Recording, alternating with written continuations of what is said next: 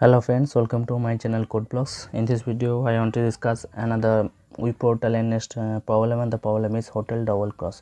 In this problem you have to find room number. Okay, so basically you are given with three array of numbers, input 1, input 2 and input 3. Okay, and your first task is to, in step 1, okay, you first of all you have to generate a new array of numbers by adding the numbers present at the same index in these three arrays. Okay, so that means 0 1 2 3, this is the index and the numbers are 1 2 3 4 2 3 4 5 and 1 3 5 7. So you have to produce a new array, okay, by adding these numbers that are present at the same index. Okay, and so the new array becomes 1 plus 2 plus 1, that is 4, 3 plus 3 is equal 6 is equal to 8, and then now it is 12 and this is 16. Okay, 4 8 12 and 16. So this is our new array.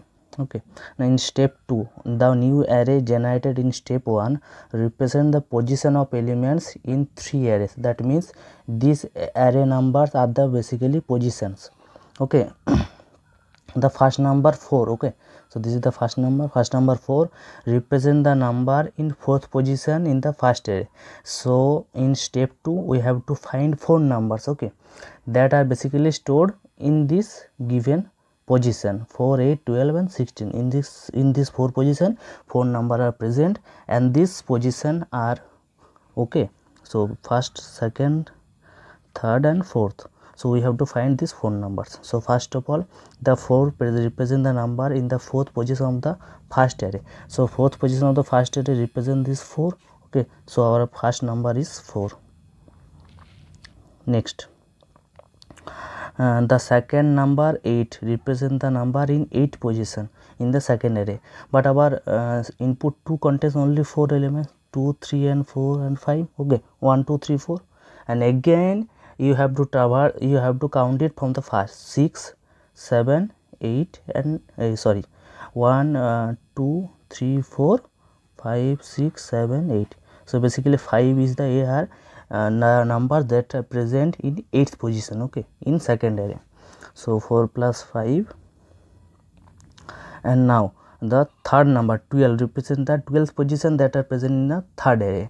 So in this way third array contains only that means third array contains only 1 3 5 7. Okay, so we have to count it again and again. That means 1 2 3 4 5 6 7 8 9 10 11 12, that means 7 here. Okay, so 12 position elements now 7, and now again the fourth number are present in 16 position in the first array. Okay, now comes again to the first array. So 4 is the fourth position array number. Again we have to count from 1 to 1. In this way we found that 4 is the 16 position number that are present in the first array. Okay, so this is 4, and the step 3 we have to find these numbers. We are finding the numbers that are present in the corresponding position and add them to find the room number. Okay, so adding 4 plus 5 plus 7 plus 2 is equal to 20. So this is our room number. Okay, and the main logic to to solve this hotel double cross, first of all we have to create a list. Okay, and in that list we have to put these values, that means the newly generated array numbers. First of all we have to put it into the list. Okay, and then we have to traverse the list and find this number. Okay, using for loop we have to traverse the list and then we have to find the four numbers. First of all create a list, and then we have to add these numbers into the list, and then we have to traverse the list and using for loop, and then we are using if else loop we are finding these four numbers. Okay, and last of all we have to count we have to add these four numbers to get the room number, corresponding room number. Okay, so that's all. Now comes into the coding section. Okay, so our first trick is to create a list and store the newly created or newly generated array. That means by adding the elements that are present in the same index, we have to generate the newly created we have to generate a set of numbers and then store it into the list. Okay, list.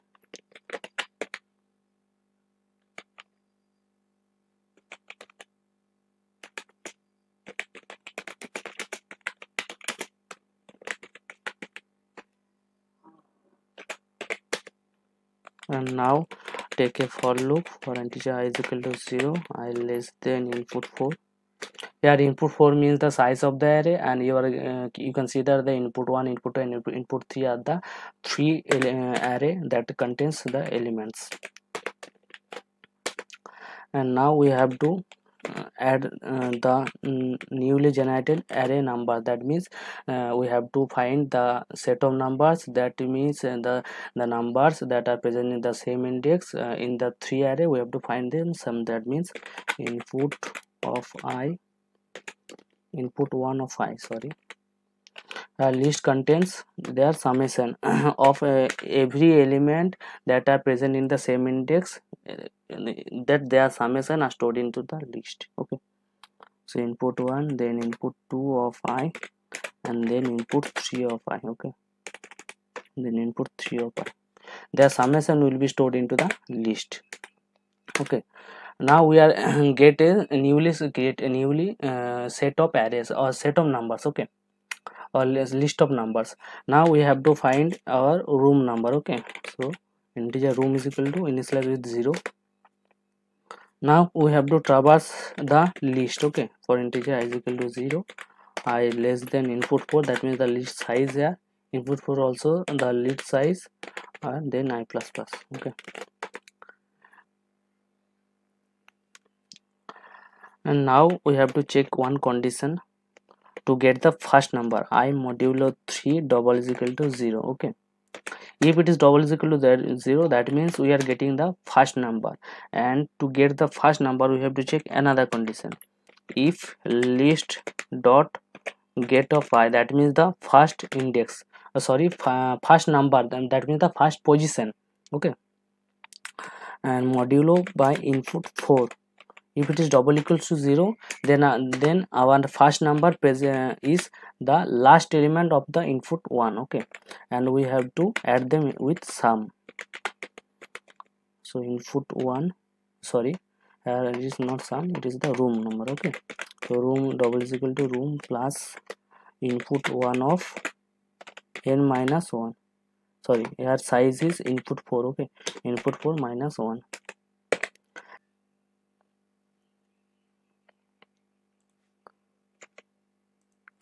And now if the first element of the list modulo input 4, that means modulo size of the array is, if it is not double equal to 0, then in that case our first number is room is equal to room plus our first number is the input 1 of I minus 1. Okay, sorry, it's not I minus 1, it's the list dot get of I. Okay, modulo input 4 minus 1. So I think you have not understood it properly. Okay. I think you have not understood properly the what is I modulo 3 double equals to 0. So basically to get first number, okay, we have to check if I modulo 3 double equals to 0, then we are getting the first number. Okay, the first number must be present, okay, in the first array at the fourth position. Okay, so here list dot get of I, initially I is equal to 0. Okay, initially I is equal to 0, that means list dot get of I, that means 4. Okay, 4 modulo input size is 4, that means list size is 4 modulo 4 double equal to 0, that means we are getting this 4 number. Okay, if it is not double equal to 0, that means if it is double equal to 0, that means our respected number or our number present at the n index, okay, in the array But if it is not equal to 0, that means our number must be present either these numbers, okay, except the last number. If it is double equal to 0, then our number must be present at the end index, and it is not double equal to 0, that means our number are present in the in these indexes, okay. But which one? To get the particular index, we have to subtract, we have to extract this value, list dot get of I modulo 4 minus 1, okay. If it is double equal to 0, that means our number is 4, and if it is not present double equal to 0, that means our number present in this number except in these numbers, in these indexes, except the last indexes.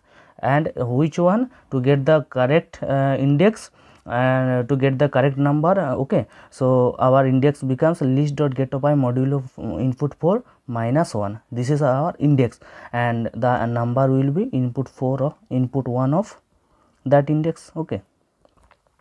And this is this, and this loop, that means I modulo 3 double equal to 0, this is for first number, and for second number this is, we have to check the I modulo 3 double equals to 1, and for third number we have to check I modulo 3 double equal to 2, and again for fourth number present in the first array, so again we have to check that I modulo 3 double equals to 0 for fourth number, okay. So in this way these loops are executed, okay. I think now you are understand properly why you use this for loop, why you use this if loop, why we use this else loop, okay. This else loop basically used to get the number if it is present in this indexes except the last indexes, okay. So now we have to check, we have to find the second number, okay. So for this case we have to check I modulo 3 double equals to 1. If it is double equals to 1, then we are getting the second number, okay. And we have to check again, we have to check if list dot get of I, that means the second element of the list, if it's modulo input 4, that means the size of the array equals to double equals to 0, that means it's present in the, okay. If it is double equals to 0, then means the our corresponding number, okay, present in the last element, last in the input 2, sorry, that means the our corresponding number present in the last element, okay, last position of the input 2, input 2 of input 4 minus 1, that means n minus 1, okay, at n minus 1 position. I mean, if it's not, that means it in list dot get of I modulo input 4 not double equal to 0, that in that case room is equal to room plus input 4 of, sorry, input 2 of list dot get of I minus 1 position, okay. And again if to get, okay, again to get the third number we have to check,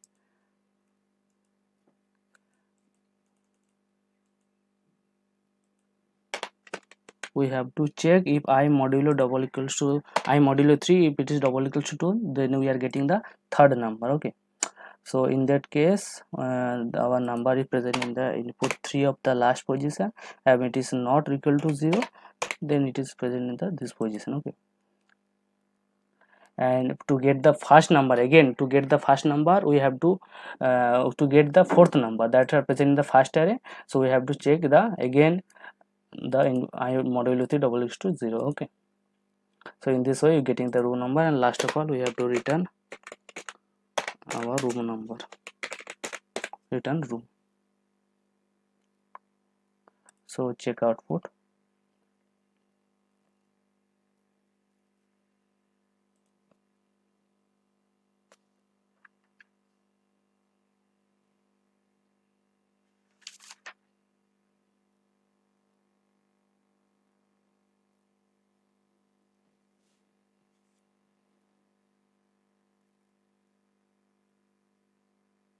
$20, okay. So our output becomes 20, that means 4 plus 5 plus 7 plus 4. That's all.